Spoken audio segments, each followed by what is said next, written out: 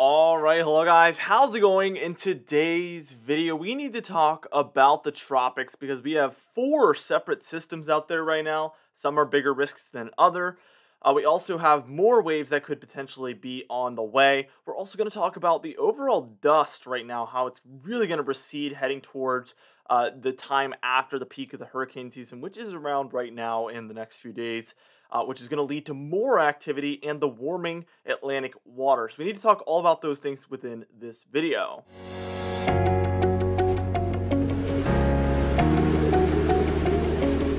Now, before I get straight into things, be sure to smash that like button, leave a comment down below, and subscribe for more weather-related content. For today's comment of the day, I would like to know which one of these systems do you think is the biggest threat to the United States? Let me know in the comments down below, and I'll be picking one of those for tomorrow's video.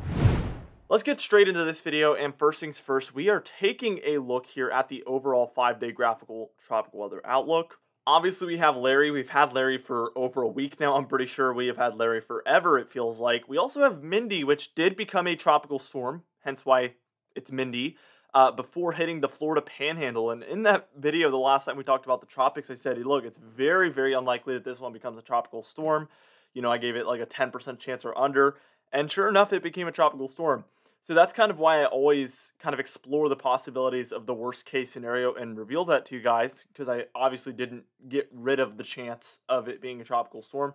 I said it's very unlikely, but these things just, you know, with the models we have available to us, with the current conditions we have available to us, it's still not good enough to be perfect. And at this point, we have to put all the options out there on the table. And that's why that's been my motto with this channel, is to make sure every option is on the table so you guys don't get caught off guard. And yeah, I wish I was a little bit more aware of the possibility for that one to become a tropical storm looking back, but it did. And I guess the good news is that a tropical depression and a very weak tropical storm, the impacts aren't too different. You know, it's still more of a nuisance storm and such. Probably had a little bit more rainfall than anticipated there in Florida, but that one is about to break up. We do have our 2 areas of possible development. Let's point those ones out here. Number 1 here in the Gulf, expected to head towards Texas, the coast of Texas there. That one has a 60% chance of development, so we're going to be watching that one very closely, obviously, because that's the most imminent United States threat. But I question if it's the biggest threat. Let's take a look at Mindy real quick in the cone forecast. We'll move on to that invest offshore of Africa in just a moment. This one is a kind of post-tropical cyclone at this point and should break up. We'll take a look at the satellite imagery in a minute, but really this one is at the tail end of its life at this point.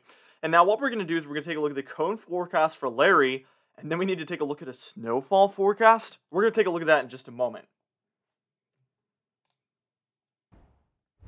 Alright, now here we are taking a look at that cone forecast for Larry, and as you can see, this one is expected to remain a hurricane as it crosses over Newfoundland there, and there is hurricane warnings up. They expect hurricane conditions to be likely, especially on the very eastern edge there of Newfoundland. So we're going to be watching for that possibility, obviously. And then a tropical storm as it moves towards Greenland and might even hit Greenland.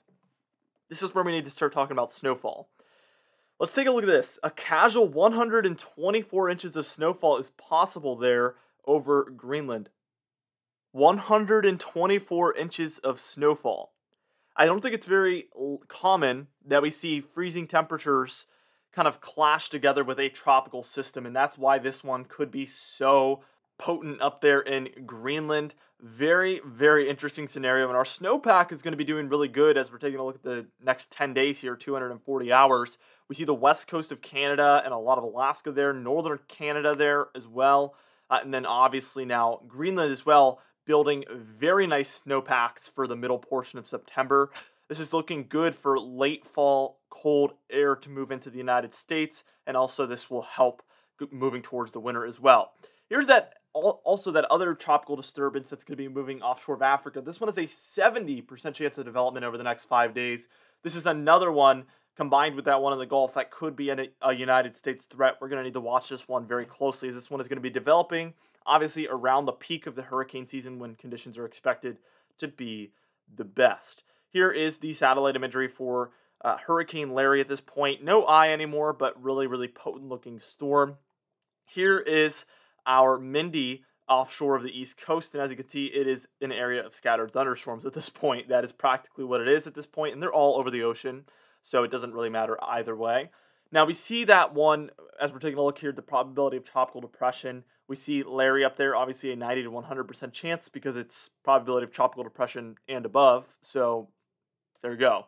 We see our one offshore of Africa has a 90 to 100% chance, according to this European model, of developing at least to a tropical depression. We also see that that one heading towards Texas has a 70 to 80% chance of becoming at least a tropical depression. Now, as we move this towards days 6 through 9, which is going to be the 16th through the 19th of September, we have one offshore of the East Coast potentially developing. We have one heading towards the Southern Caribbean, and then we have another one moving offshore of Africa by that point. As we take a look at the tropical storm probabilities, we see we have a 40 to 50% chance with one of those down there heading towards the Southern Caribbean. And we even have a 10 to 20% chance of hurricane status, according to this model as well, for that same exact storm.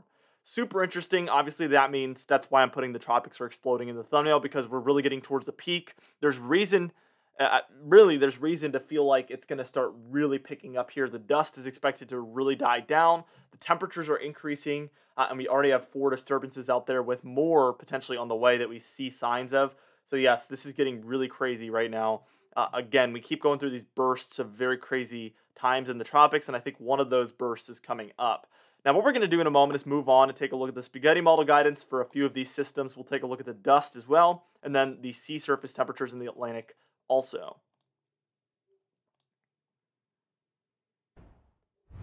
All right, now here we are taking a look here at the spaghetti model guidance for Hurricane Larry, and as you can see, this one is expected to cross over Newfoundland, which is another one that I'm pretty proud of here, because I called for, maybe even like 5 days ago, I said, look, this one is probably going to track over Newfoundland, and that has stayed true. Obviously, the spaghetti models were all over the place, forecasts were all over the place, but that stayed kind of my general thinking. I was obviously open to other ideas, but that was my most likely thought there, is that it would cross over Newfoundland, and sure enough, that is likely at this point going to be the case. Now, we also see this one tracks very close to Greenland and even Iceland, and it really just stalls out, and that's why they're going to get so much snowfall from this one. Wouldn't you just love to be there for that? I mean, a tropical storm bringing 100+ inches of snowfall, you don't see that very often, let me put it that way. Here's the dust right now as we speak, and there's quite a bit of it. It's not everywhere. The Gulf doesn't have any. The Caribbean hardly has any, except for the very eastern Caribbean.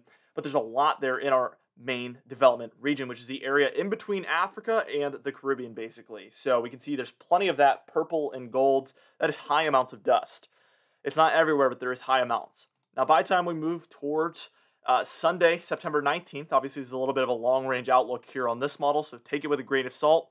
We see that it is just as widespread, but the potency dies down significantly. And I dare say that this amount right here that we see, a tropical system could survive going straight through it at this point.